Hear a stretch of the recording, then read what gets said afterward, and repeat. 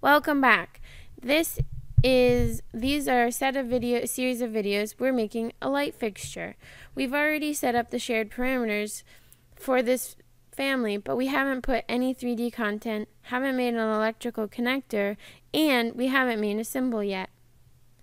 Next, we'll be putting the electrical connector and hooking it up to our parameters. Now, normally you need a face to put this connector on, but we don't have any faces yet, and actually that can be quite limiting because if you change or delete your 3D content, all of your hard work of hooking up this connector is gone, as it'll disappear with the face. That is the face of the 3D content. So if you want to make your life easier and be able to be more flexible, you can click Work Plane and then pick the reference level. That automatically places it in an empty 3D content. However, you'll have noticed that when I did so, I picked unbalanced in the options bar, and we actually want balanced. So you can click your electrical connector and look at your properties bar and see that it's unbalanced. First, change that to balanced. You must do this first, as if you do it after, it may disconnect all the other work you just did. You'll notice when I go from unbalanced with phase 1, 2, and 3 to balanced, you only have one apparent load. For any other type of electrical system, you probably want to hook up number of poles to a parameter. However, you're never going to have a multi-pole light fixture, so we will leave this as 1. The load classification, normally we could just pick as lighting, but we found that this actually doesn't work in Project World. It doesn't recognize this load classification, so we will want to create one. Since we already preloaded all of our shared parameters, we already have load classification ready. If you didn't see part 1, please go check out part 1 to see how we did this. If you tried to hook this up the first time, you'll get an error message that says that it cannot be empty. So we first have to go fill it out. Find your load classification, pick lighting from here, and now when we pick load classification, it won't give you an error. Next, we want to hook up voltage. Click on the Associate Family Parameter button and press voltage. Same as with the parent load. Now you're all set. Now, if you would like to save this as your seed family for making new fixtures, you can do that. At this point in time, you may want to go ahead and do your symbols to load in here if you're not interested in creating 3D content.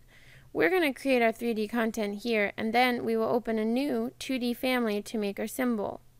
To make the 3D family, you want to become familiar with your project browser and your views. If we click front, you'll see the reference level with our info connector. In the Create tab, you'll find the Forms section where you can create different 3D objects. We're creating a very, very simple generic family here so that it can represent a lot of different fixtures. The more detailed you get, the more limiting it is because you have to have more types of families in order to represent all your different fixtures. The more generic it is, the less people assume about what your family actually is, and your family is more about saving information and less about representing things accurately in the 3D world. I would like to create a basic extrusion because we are just creating a circular fixture such that would be similar to, say, a 2x2 with a lens, but it is circular.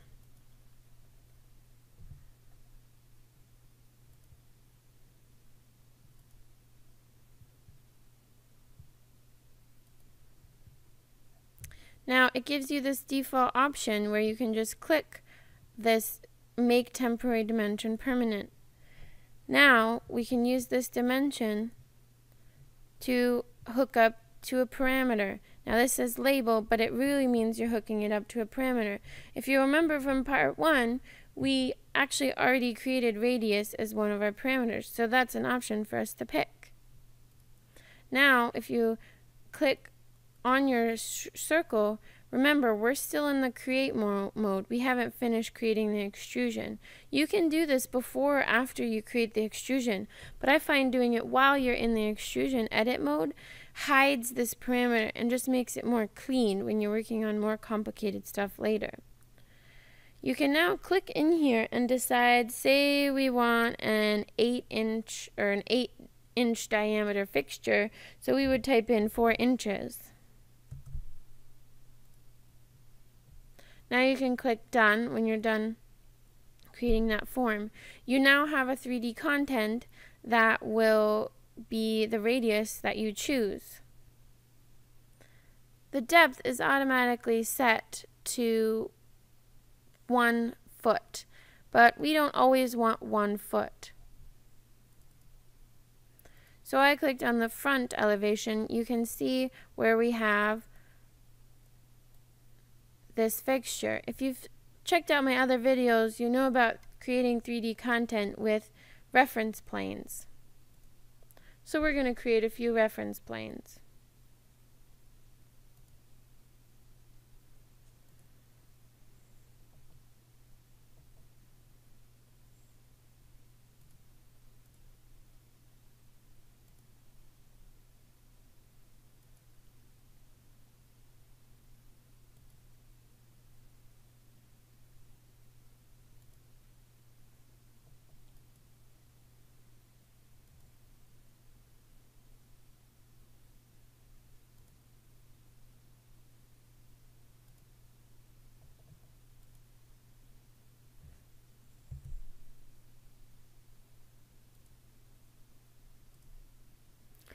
Now we're going to connect these reference planes with a dimension.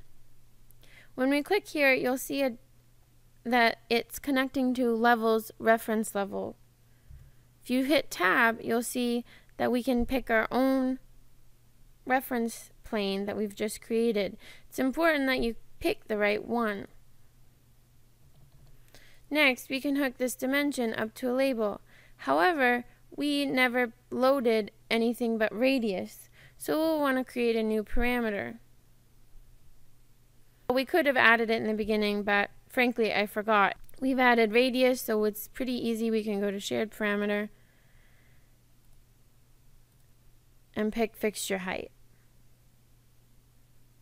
Actually, we're going to use fixture depth. We could use fixture height, but I like using shared parameters when possible, just in case you want to be able to schedule it. If you haven't created a shared parameter for this, it's fine. Use a regular old family parameter. For the most part, I don't think you'll need to schedule the height of the fixture.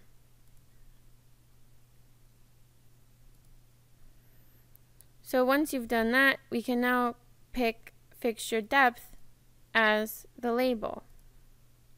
Next, use your align tool to match your created reference plane to your your extrusion, and click the lock symbol. Do the same with your other reference planes. Remember, always pick the place you're going to and then the thing that you want to align to it. So we're picking the reference plane first and then the extrusion, and always remember to padlock. This allows the parameter to drive the depth of the fixture. So let's say we want a 3-inch high fixture. Uh-oh, we've actually created something that grows in a direction we don't like. This is a random height. So we need to make sure that these are aligned with your reference level.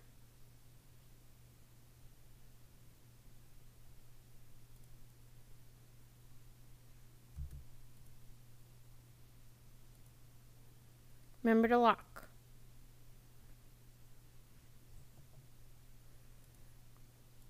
Now test it out. Now it grows only in the direction but is anchored at reference level. For now, I am just going to let our users use offset in Project World to define where this is, which means if they place this fixture without doing so in a very purposeful way, this fixture will land on the floor. So it's very important that you have educated users who know to type in an offset for fixtures that are free. we have this as a new way we're doing things with families now. So I think our users are pretty used to free, and also it won't show up in a reflected ceiling plan, and they'll kind of go, wait, where did it go? And that'll remind them to set in an offset. Another thing you can do is in your family name, you can type the words free as opposed to FB, FB being face-based and free being not hosted.